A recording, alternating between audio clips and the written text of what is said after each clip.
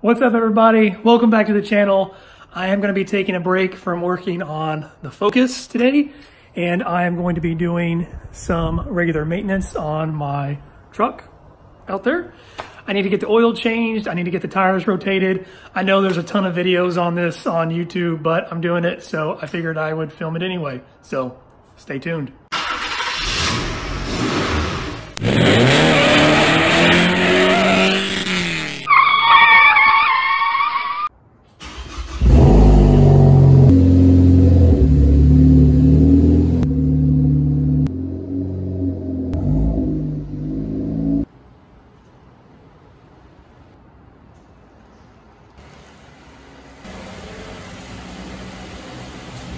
I'm going to be changing the oil first.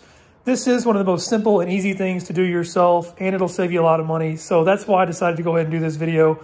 But I've got my jack oil, jack stands, I've got my drain pan, new oil filter wrench, funnel, and some hand tools. Before I jack it up all the way, I am going to go ahead and break all of the lug nuts loose on the front so that I can get my jack stands underneath and I don't have to jack it up again when I'm ready to rotate these tires.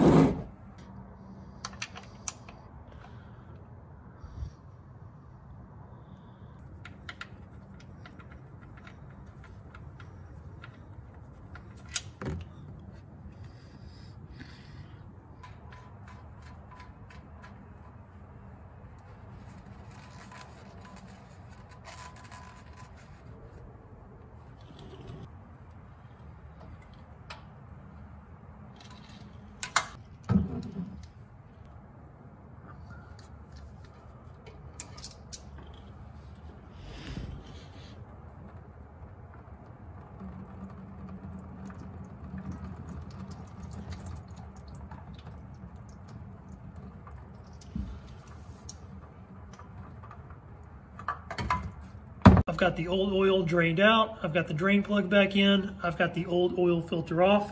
So I'm gonna get ready to put the new oil filter on, then I'll refill it from the top and the oil change will be done and we can rotate these tires. I'm gonna put a little bit of oil on the outside of this ring to help it seal a little bit better. One other thing I'm gonna do is actually put just a little bit of oil inside of the filter so that it already has some in there when this motor starts running again.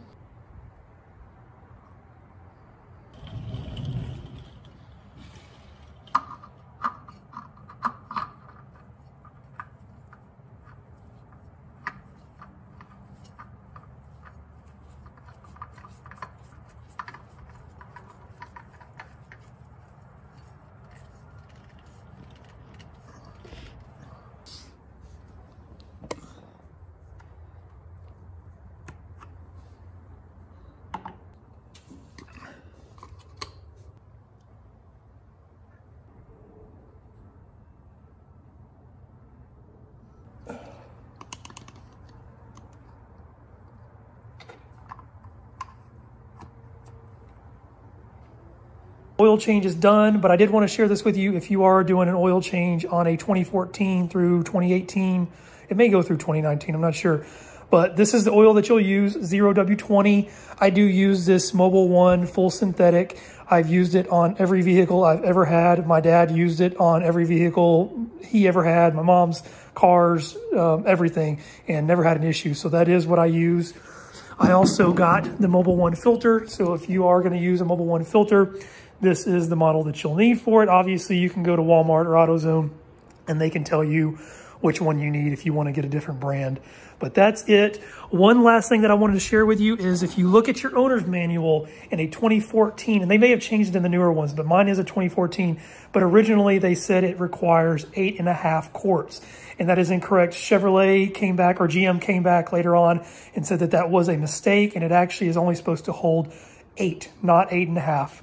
So just an FYI for you guys, it's out there, and I'm done. So I'm gonna go ahead and start rotating these tires. We have the front lugs broken loose, so I'm gonna go ahead and break the back ones loose, and then I will slide the jack underneath the rear end and get all of these wheels off.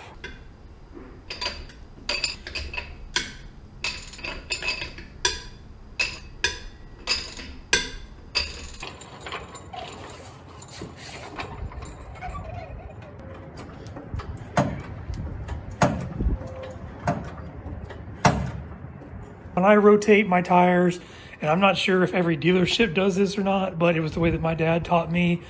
What I do is I take both back wheels and I go straight forward with them. So this one right here will go to there. The other side will go to the other side in the front. And then the front two, I will crisscross. So that one, the driver's side front will go to the passenger side rear, and the passenger side front will come to the driver's side rear.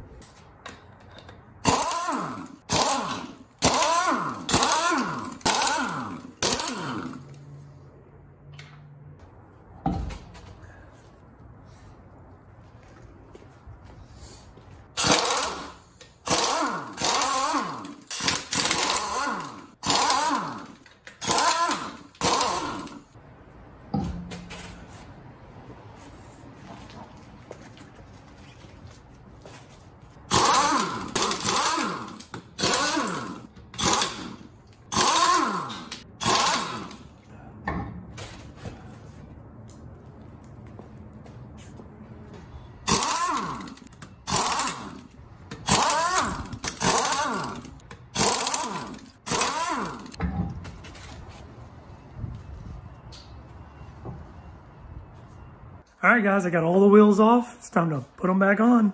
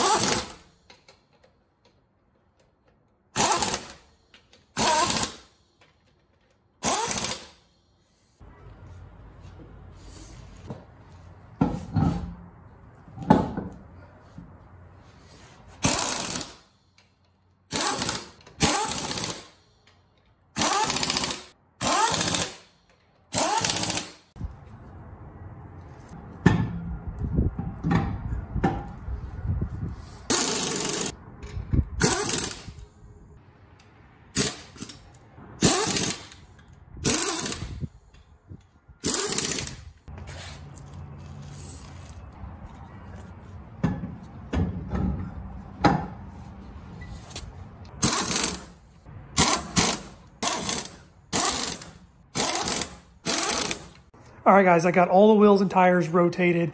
I did use my little stubby impact to get all of the lugs on there while the truck is still up in the air.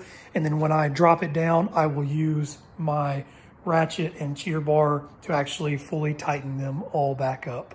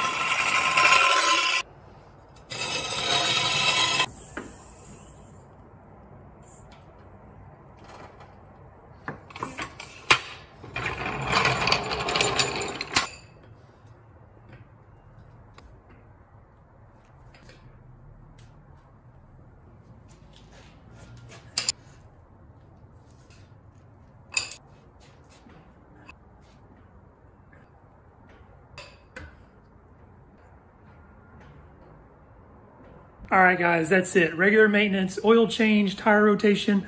I knocked it out in an afternoon. I will catch you guys next time.